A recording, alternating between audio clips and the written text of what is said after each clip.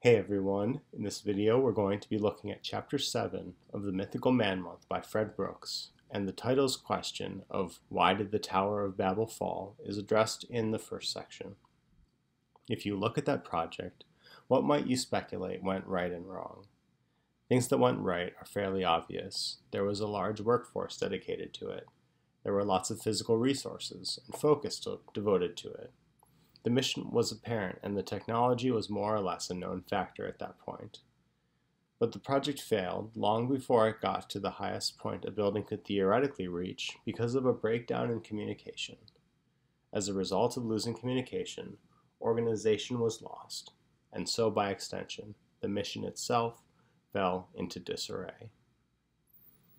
The same could certainly be true in the case of large programming projects. In fact, no divine intervention is even needed for entropy to seep in any engineering team.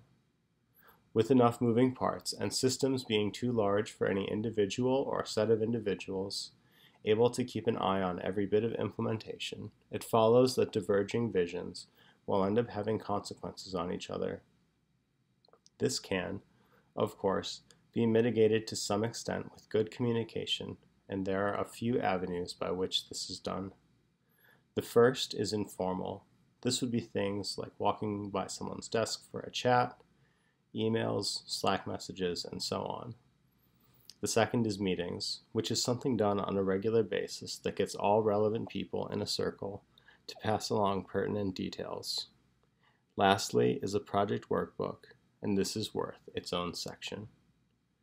The project workbook is somewhat of a misnomer since it isn't a document, but what the author calls a structure imposed on the documents that a project will be producing anyways.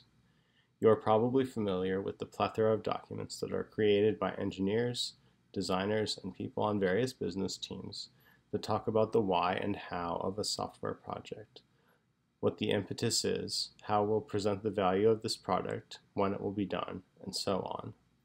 Incidentally, I just started a project today that has necessary product information across at least 6 documents that I'm aware of, created by and commented on by at least a dozen people that I could identify by the change log.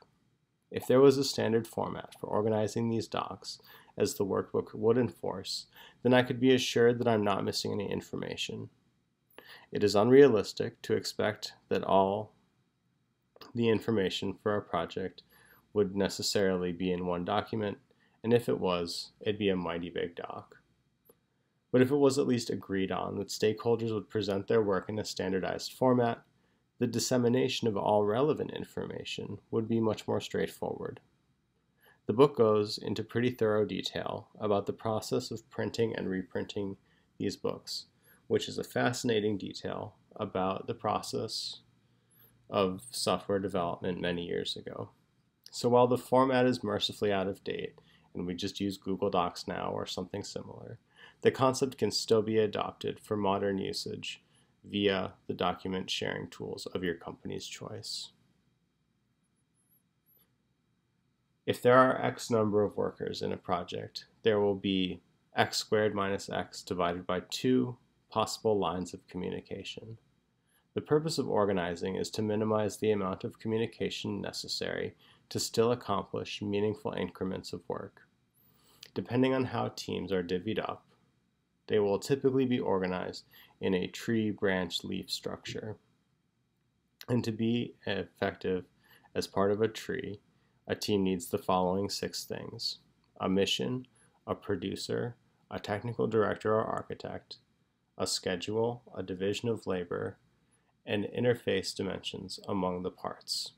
Many of these things come intuitively and naturally if you think about implementing them, but the difference between a producer and technical director is worth exploring in somewhat more detail.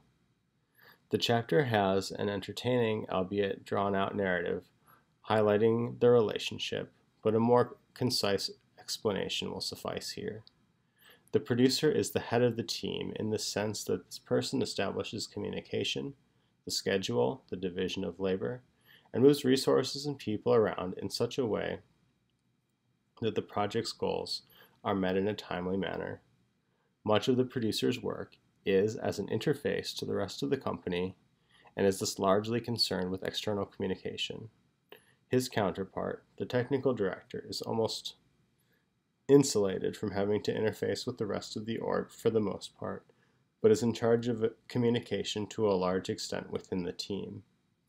His other primary tasks are to make technical decisions for the team, unblock the other individual contributors, and to self-execute on projects with particularly complex requirements that are best suited to someone with that level of knowledge and expertise. That's all for this chapter. I hope you enjoyed it and found it thought-provoking, and I'll see you all in the next one.